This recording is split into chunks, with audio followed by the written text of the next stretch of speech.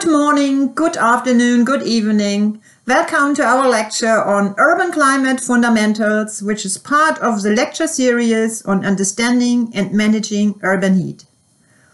In this part of the lecture, we look at essential elements of urban climatology for understanding the urban heat island. My name is Heinke Schluenzen.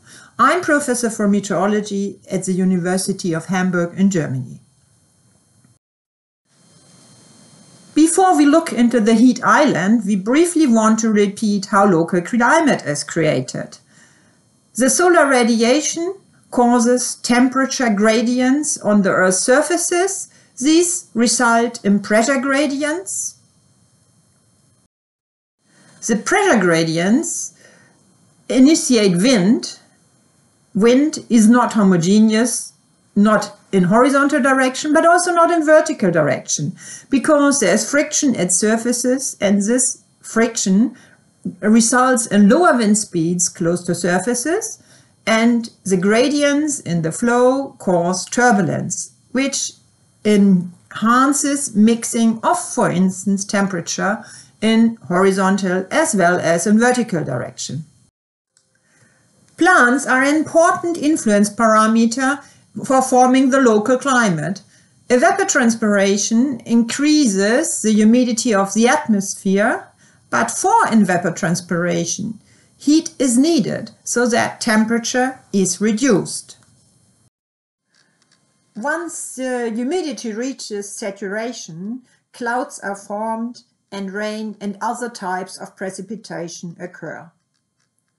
All these essential elements of the atmosphere and the local climate are not homogeneously distributed, but they differ in the different climate zones.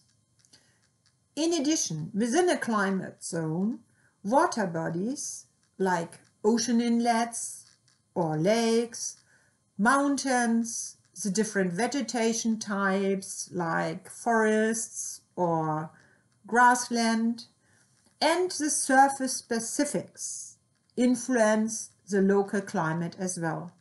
Surface specifics are, on the one hand, the emissivity of long-wave radiation from surfaces or the reflectivity of short-wave radiation, but also the heat storage capability of the surfaces and the ground. All these elements influence the local climate. When we come to cities, we find the same elements relevant for the local climate as outside. But we have more influences. There is the urban fabric with its very high heat storage ability and the low albedo values. We have a complete new heat source, the anthropogenic heat emissions resulting from the human activities within urban areas.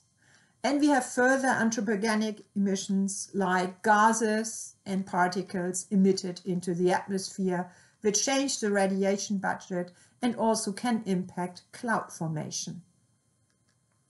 All these uptakes of heat and humidity and emission of heat, they are not only at the ground, but also at higher levels, because the buildings reach heights of a few 10 meters up to a few 100 meters, so that the wind field, for instance, is changed in higher levels, turbulence is created, humidity is reduced in urban areas because of the sealed surfaces, temperatures are impacted, and the long-wave outgoing radiation as well as the short-wave radiation budget at surfaces.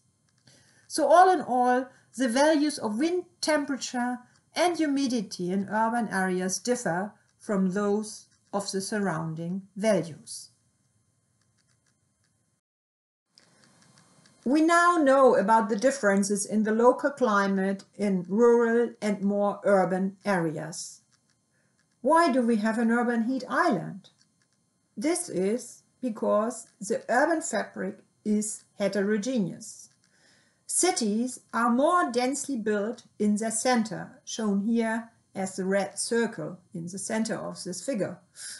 Lower wind speeds result from these more dense built areas, and this reduces the heat exchange with the atmosphere. We have, due to the buildings, a larger heat storage, and we have, because of the packed inner cities, large anthropogenic heat values. This results in a warmer city center compared to the more natural surroundings, and this warmer city center then, from bird's eye view, looks like an island in the ocean, and this is why we name it urban heat island. You might want to know how the heat island is calculated. It's a temperature difference between values of an urban and a close by more natural site. This sounds very, very easy, but it's not so easy as it sounds, because you have to make sure that you have the same regional climate in and outside the city. Coming back to that example of water bodies having the same distance from the water body, because of local circulations that might take place. Sites also have to have the same altitude above sea level, because temperature decreases with height, and if you have the temperature values at different heights, you will get a temperature difference in the end, but a result of height differences and not so much of the urban effect. And you have to use the same assessment method, meaning the same sensor or the same model. When you do this for your city, compare values of, for instance, city center, maybe suburbs, and a more rural site, you will come up with an annual cycle, for instance. This is given here, the values for Hamburg at noon, or not exactly noon, it's the maximum temperatures we used here for calculating differences, and it's not a single day or so, it's a climate average value. You see here that the urban heat island is above zero for January to April, about, depends on the place in the city, and October to December. But in the summer months in Hamburg, the temperature is ticking close to zero, or it's even below zero, as a result of the heat storage in this compact urban material, resulting in lower temperatures in the city center compared to outside. This is different at nighttime, where you can see in the climate average that the city center has values of the urban heat island of 2.5 and 3 degrees. Be aware that the urban heat island intensity depends on space, here shown with the 2 lines for the city center or on the suburban airport, and on time, annual cycle, and it depends on height also. This is the canopy layer urban heat island. It's about 2 meters above ground.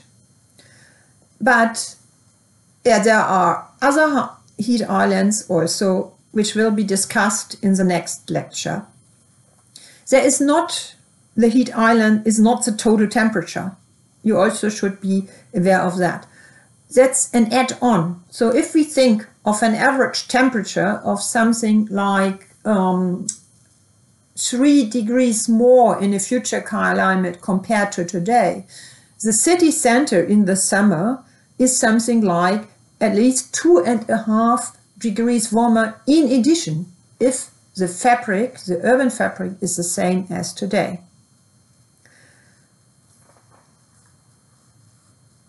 Thank you for your attention.